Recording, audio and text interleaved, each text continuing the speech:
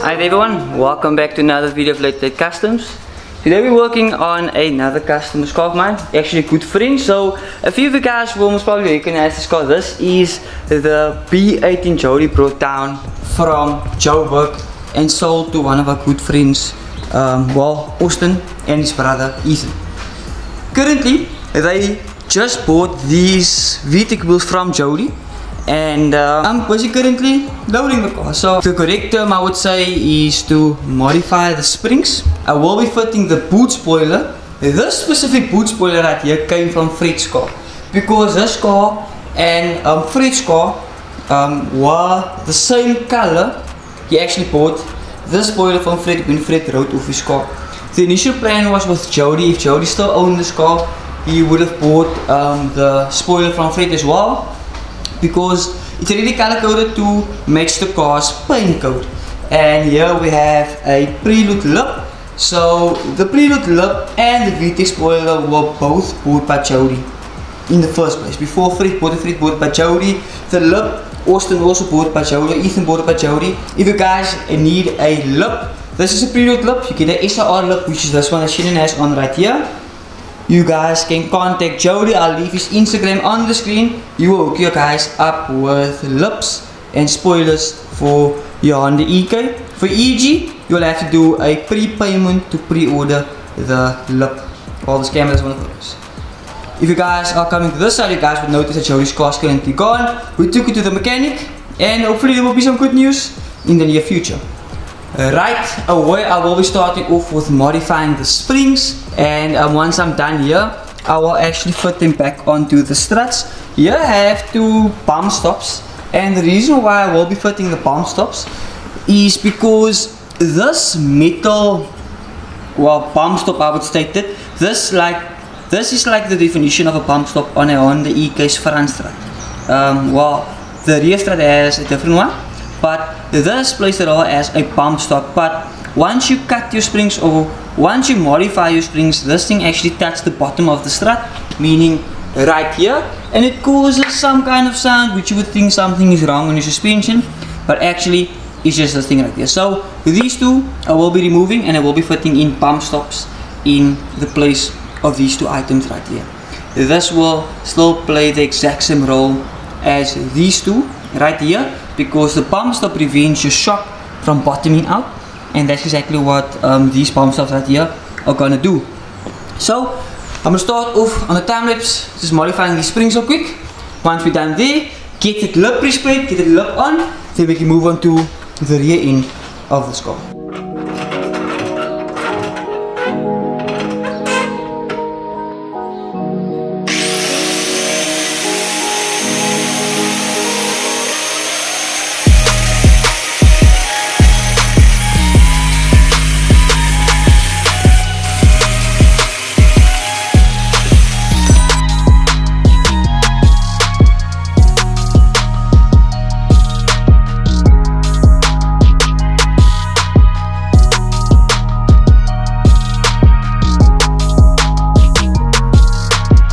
On the front springs, we only took 2 coils off, or 2.5 coils off. This should be more than enough to get the arch sitting just above the tire. Let's get started to installing these springs.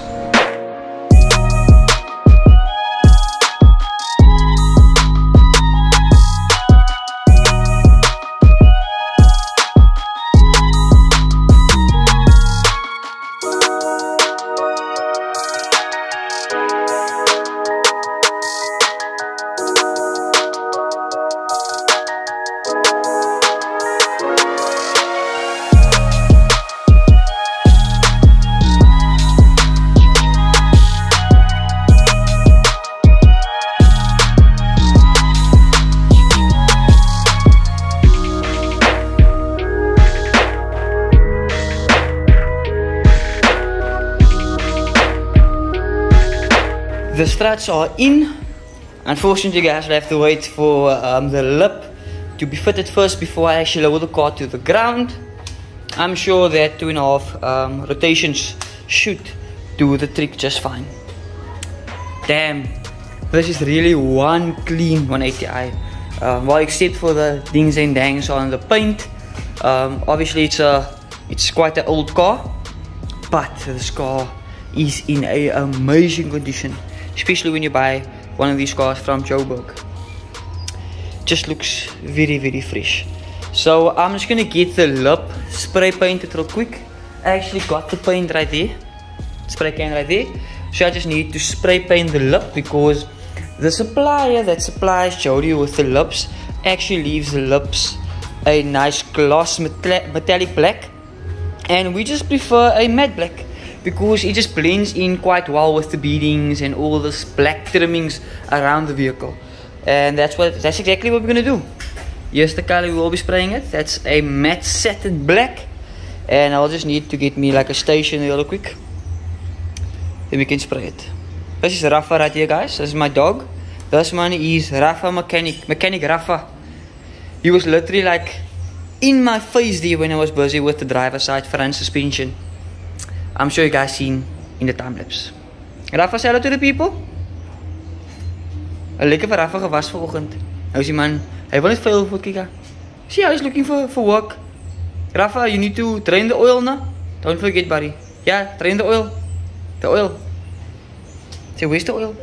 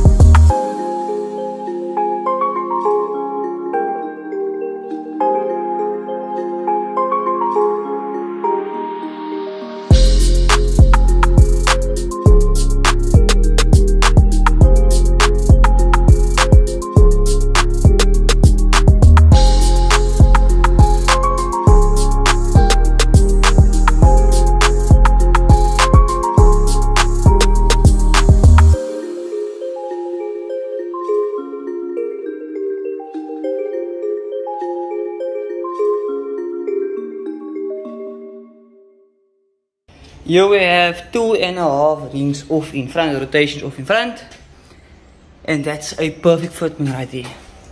2 fingers go in easily this side as well as on the other side. I'm very happy with that fitment. I actually took off the lip once again and just refitted it. I wouldn't say I had some fitment issues, but I wasn't really happy with the fitment of the lip. I think I'm still not very happy with this side here, but this is actually the best I can do with it to get everything lined up properly. Oh shiz, damn it. But yeah, other than that, I'm extremely happy with the fitment of the lip and the front struts. Now we can actually move on to, I think I might just do the spoiler first, and then while the spoiler is sitting, do the rear suspension. Or maybe just the rear suspension first and then the spoiler. I'm gonna see how it goes. I'm gonna start off straight away with another time lapse.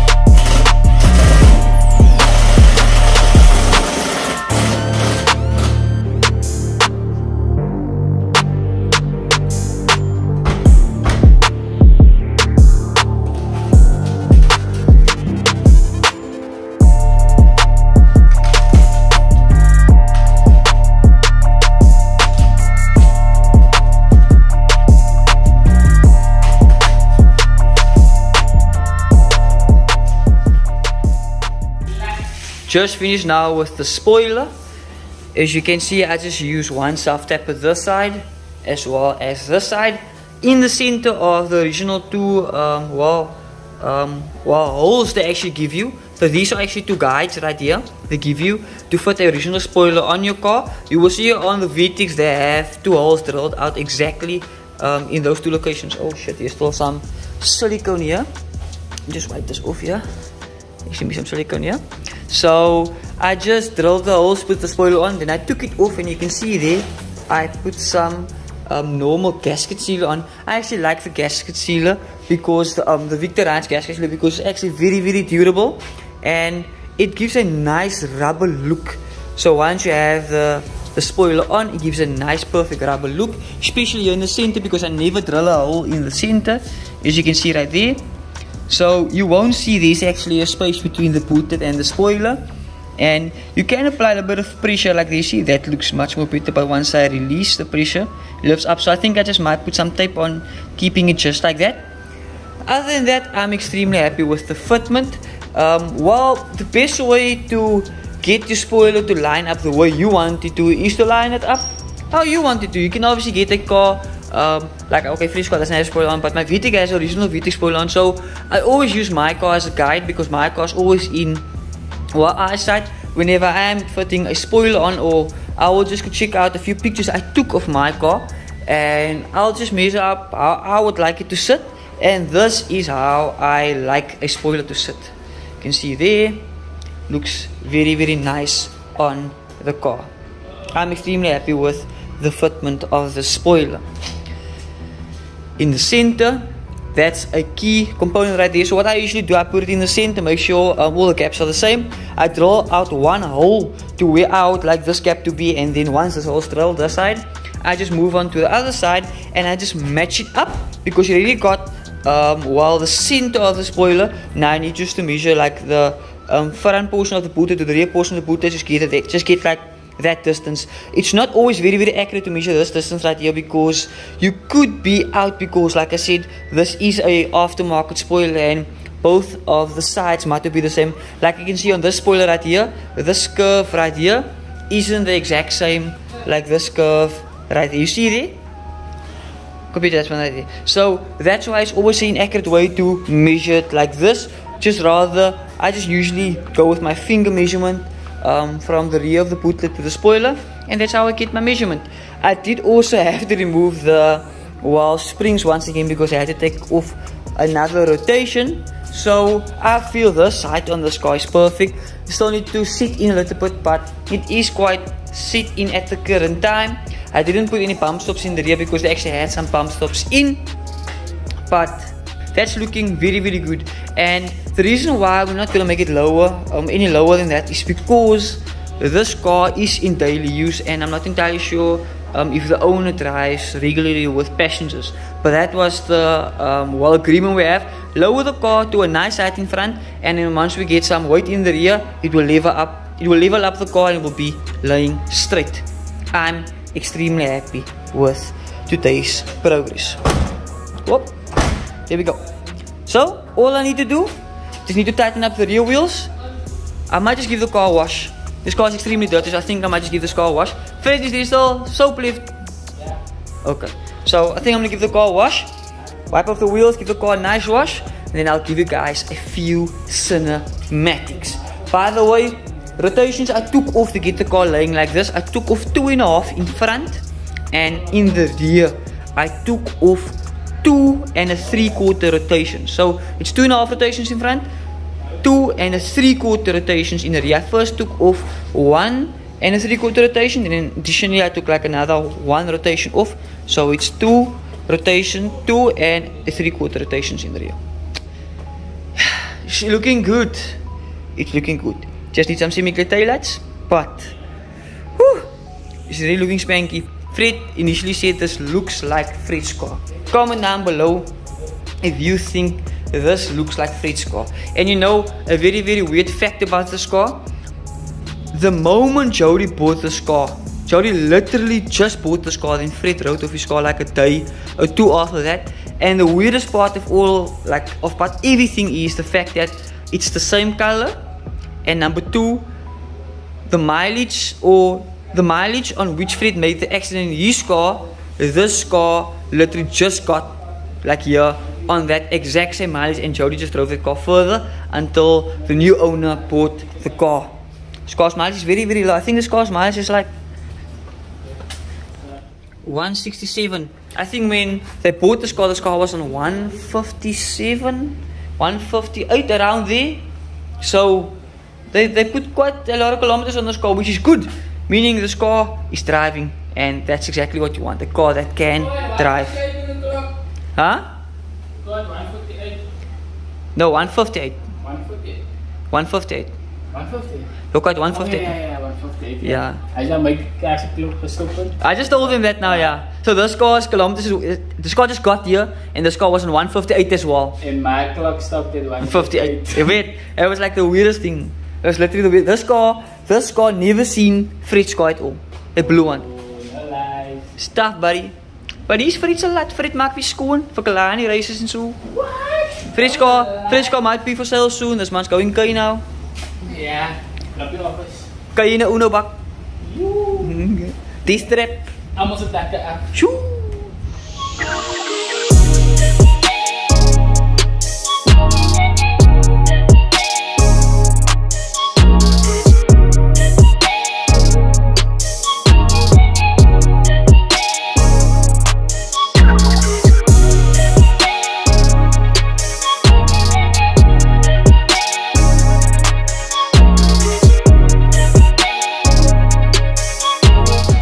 We are finally done. Just finished washing the car, did some cinematics for you guys. Spoilers, fitment, spot on. The fitment on the wheels is also spot on. This is exactly the fitment of my champagne car. Exactly the same.